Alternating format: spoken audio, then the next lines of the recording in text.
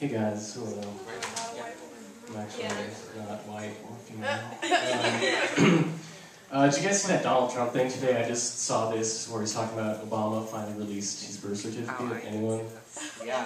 Yes. Yeah. It's all over. What the fuck is up with that? I can't even believe that Donald Trump is like possibly a Republican presidential candidate. Like in these times of fucking uncertain employment and economic turmoil, like this motherfucker who's been firing people for like 6 years, like you're fired. He loves doing that shit.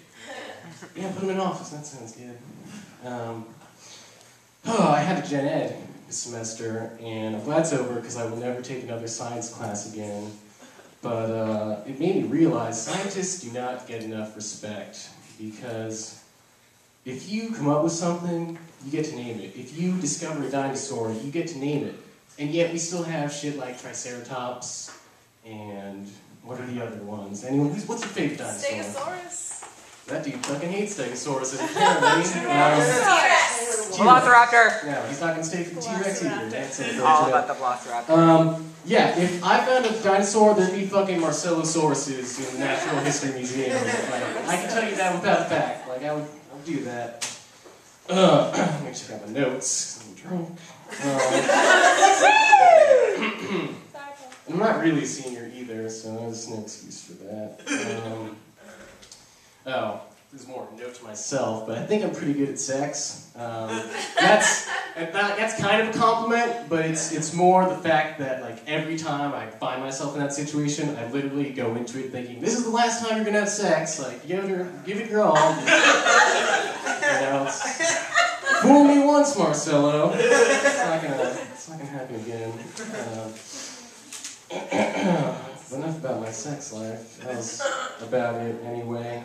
My roommate was playing the Bee Gees today, which is kind of funny. It sounds like it's a gay confessional story, but no, he just likes the Bee Gees. So that's cool. They have great. Are you guys having a good time? Or? Yes. That's cool.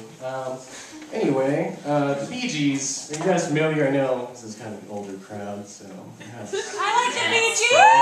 Okay. I'm a big fan as well. But when I was 10, I really liked them. And I was telling my friend that, and I was like, I'm surprised my parents didn't think I was gay. And my parents did think I was gay, much later. I mean, at 10, I'm surprised they didn't think I was gay.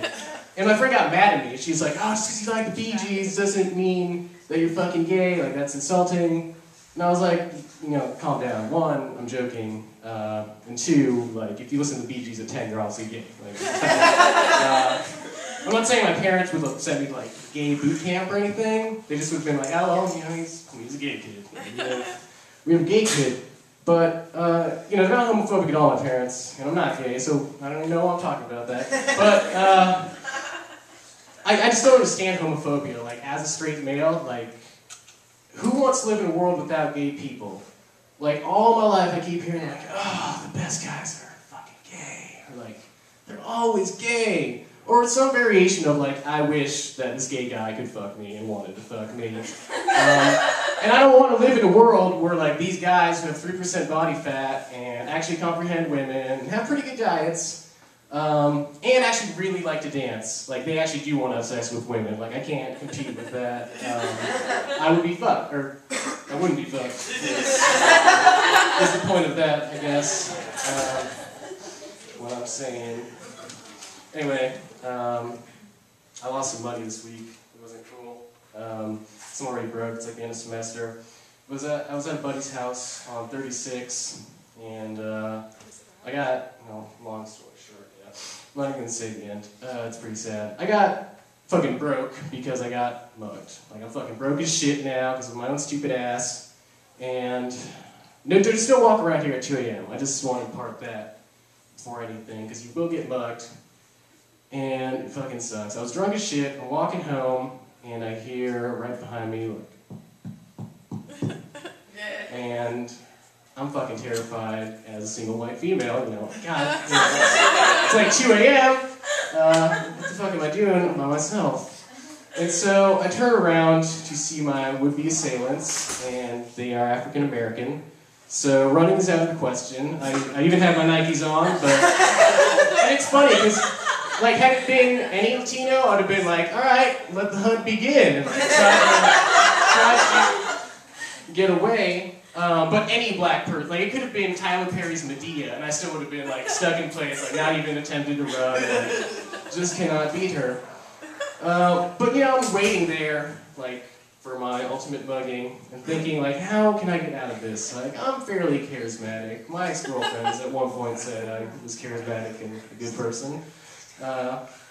You know, I could do something about this. And I'm trying to think, black guys, Latino, like hands across America, where do our two cultures meet? If there was a Venn diagram. And I came up with it, Scarface, which makes sense because there's so many black people in that movie, like Al Pacino, the first black Oscar winner. But, you know, I was getting there, just waiting for this moment, I guess, in my life to shine and break the culture barrier. And so I'm waiting there with my best impression, ready to do it, because I am, you know, a small theater student. I'm a student of the arts, I guess. I don't know why I'm so dramatic there.